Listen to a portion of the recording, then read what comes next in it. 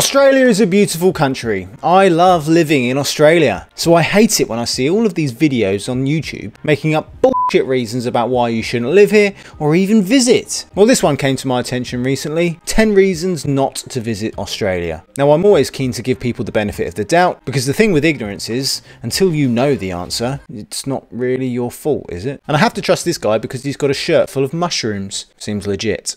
Hello again, losers, losettes, degeneres and degenerates, and today I am giving you 10 solid reasons why you should never visit Australia. So is that the way that you've got to do it? You've got to insult the people watching your video and then for effect always go very high on things that you want to talk about. He's going to say some dodgy stuff, isn't he? So reason number 1 not to visit Australia is obviously the fact that it is not real. Australia isn't real. Please tell me why that is the case. If you attempt to go there, you go on the plane, you're just going to be drugged up and you're going to be brainwashed. It's not going to be a very fun time for you. You might think it's a fun time, but it's not. And really what you're doing is you're just feeding money to the New Zealand government and you're wasting your money. So I think this guy has been eating some of those mushrooms on his shirt. When I came to Australia, and we kind of documented it a little bit, no one gave me drugs. I had a few beers while I was trying to look after my 18-month-old. Well, she just ran up and down the aisles on our plane when it had about 35 people in it because of flight caps. I was drugged and brainwashed. What happened to you then, my friend? You'd think if you basically lived in your bedroom all the time, you'd put a little bit more decoration up round on your walls, rather than just sitting in the darkness, slowly rocking backwards and forwards, looking at the mushrooms on your shirt. I would say don't do that. Going from there though, the rest of these reasons I'm going to give are going to be assuming, like, just pretend Australia was real, for example, or even let's pretend. Say it's not real, but these are the things you're going to be thinking about while you're like hallucinating and you'll think these things happened. And either way, they're just as bad. Hang on a minute, while you're hallucinating. So in his mind, you get on the plane, you get drugged up, you hallucinate all of these things, which he's then going to talk about, and then they just fly you back and you've missed 2 weeks, a month of your life while you visited this fictitious place and given all of your money to the New Zealand government. Maybe that's the reason why sometimes they put the New Zealand flag, like other videos spouting this kind of crap. I figured it out. So reason number 2 not to visit Australia is that there are spiders that are bigger than birds. It's bad enough that they've got various spiders that are very poisonous, such as the funnel web. Mate, it's not poisonous, it's venomous. If you're eating spiders, you've got a problem. Just don't let the fuckers bite you. Just don't go near them. Especially if apparently they're the size of birds. Wait, do we have any of the size of birds in Australia? I hope not. They've got loads of horrible spiders. But yeah, some of these spiders are actually bigger than birds. And that is horrific. You have bird-eating spiders. That is not anything I want to be near. That is just, it should not exist. It's like one of these big spiders at Harry Potter in the Chamber of Secrets. Not happening. I do not recommend going there. So the best way to avoid all of these bird-sized spiders is just to not visit the country. I mean, you got it right, mate. Don't go near them. But you can go in the same country, and if they're as big as you say, when you see one, just don't go near it. The thing's like the size of a cricket ball. You're gonna see them if they're that big. They're not hiding, waiting to jump out at you. God, imagine what a world that would be like. It's probably the same world you'd be in if you ate all of those mushrooms on his shirt. Reason number 3 is a pretty simple one, and it's that you're going to get headaches, and those headaches are going to come from being upside down so much. That's just the way gravity works, folks. Obviously, if you are like, Australia is supposedly at the bottom of the globe, the rest of the world's up at the top of the globe. So if you go down to Australia, I mean, okay, you might argue, oh, it's a donut Earth, but anyway, the point is Australia is the opposite way around. It's flipped. That's as we already established in a previous video. Sometimes in a previous video, this guy has to be a comedian. He's mind fucking me right now. No, you can't believe this kind of stuff, can you? The Australians don't quite understand what I'm saying because I'm coming at them from the wrong orientation. They probably won't understand this video either. They'll be in my comments leaving hate saying you're a lot of nonsense. They just don't understand, so we need to be patient with them. But yeah, headaches from being upside down. The way gravity works, they're upside down all the time. That's why they've got all these other issues as well. That's the reason why they've got other issues. Australians do have lots of issues, but I don't think being upside down like a bat is the reason why. Number 4, too much sand. There is way too much sand in that country. Sorry, that place, that fake place. Too much sand. It's basically like one big desert. It's like a beach without the water. It's like even worse than the beaches. just it's horrendous, and I really do not recommend going anywhere that has that much sand. Number 5 is the accents. As we all know, the accents in Australia are one of the worst accents in the world, especially male Australian accents. They are very, very irritating, very annoying.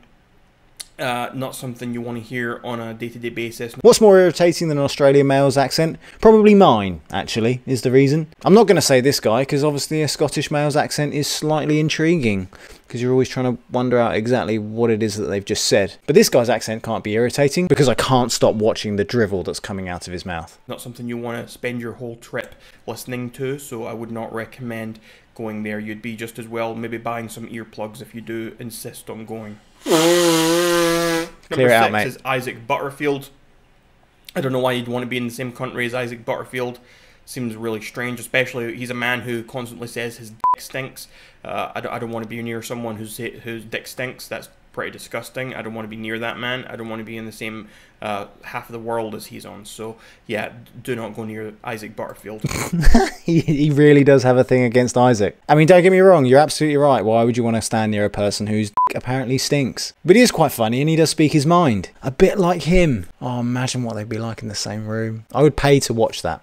I would pay to watch these two go at it as to why the country that Isaac is from and the one that I live in doesn't exist. Number 7 is Bindi Irwin, and I put this one on the list just because I know it will piss some people off. Don't have a go at Bindi. Why would you want to piss people off? What's she done? I don't really know anything about Bindi Irwin other than that she is Steve Irwin's daughter, and I know that people get really annoyed when I say bad things about Steve Irwin, so I'm going to do that again right now. Steve Irwin's an overrated wuss, and anyone could take a stingray if they weren't a wuss. Like a stingray sting? Wow, that really hurts. As I said before, I could take 5 of those for breakfast and I wouldn't even bat an eye. Obviously, he was just a wuss and very overrated. Steve Irwin is the national treasure. And regardless of the way that he died, why would you talk that ill of the dead? I have to assume that this guy is taking the piss and that this is some form of dark comedy. But you have to say that there sometimes is a line where you can't really step over it regardless of who the person was. What's Steve done wrong to you, mate? The guy died. So let's take the piss out of him by claiming that you're more of a man? So un-Australian. Next, we have number 8, Nation of Convicts, and that's because Australia is a nation built on convicts. That's what happened. It's like other countries sent all their prisoners over there as a big colony of prisoners, and now we're just to expect that that's like the place. Like that's the place that we want to go visit. A place built by convicts, built on convicts, populated by convicts. By murderers? Most of the people that came to Australia got sent there for minor crimes, like stealing bread. You get criminals all over the world. Is Australia a nation built on convicts? Probably. First Nations people were here already, so they'd already done their element of building. But why don't you just look at the crime statistics, mate? Australia is actually a very safe country to live in. Kevin Bridges talks about his time in Glasgow when he nearly got stabbed for not paying £1. Give me a quid, or you're getting stabbed. I thought a quid. That was quite reasonable. Would you rather live there? I wouldn't feel very safe if I wanted to do that. Why wouldn't I just go visit my local prison? I could do that much cheaper, wouldn't have any of these other negatives as well. So yeah, that doesn't make any sense. Number 9 is Vegemite breath. Vegemite is disgusting, it is vile. He probably hates Marmite too. And yeah, Australians eat this, most of them do, and so if you're near an Australian, it's very likely that you're going to smell their Vegemite breath. And that does not sound pleasant in the slightest. I must have lost all of my sense of smell when conversing with Australians or anyone who lives in Australia because I don't really smell the Vegemite breath anymore. Is it because I've got Vegemite breath myself? Have I got any Vegemite in my teeth? I'll cut down on my Vegemite addiction. Moving on from Vegemite breath, we're still talking about smells, and it's the fact that the whole country is too hot. It's hot. And I don't appreciate places that are above 20 degrees for most of the year. That's just a horrific sort of thing to think about. That's pretty clear to see, mate, because it seems like you haven't actually seen the sun in quite a long time. Get a bit of vitamin D in you, mate. And anything above 20 degrees, you might sweat. No one wants a sweaty, pale, angry man. No, it's not pleasant. And we all know Australians don't shower, so they probably all smell bad as well. So if it isn't their Vegemite breath getting you, it's going to be their body odour. So yeah, number 10, everyone smells bad because it's too hot. Anyway, folks, there is 10 reasons as to why you should never visit Australia. If you have any further questions or you would like me to elaborate, then please let me know in those comments down below, and leave a like, because I know you all like these videos because they are fantastic videos, very informative, and I'm sure you have been educated way better than your school system ever did for you. You're welcome. Mate, this guy is absolutely glorious. Thank you. I am very welcome of all of the things that you have taught me because of my failed education system. I'd love to think that this guy is a genuine comic genius, because not at one point did he break character, and it was like all in one take. It was fantastic, because I can only say that that's a better assumption than him being an angry Scottish pale man living in a flat somewhere in Glasgow, talking to his computer, hoping that people will leave comments to fuel his insanity. Well, at least he's got the guts to show his face as well. And if you've managed to watch this video all the way to the end, then watch this video about some idiot spouting shit about Australia again. See you later.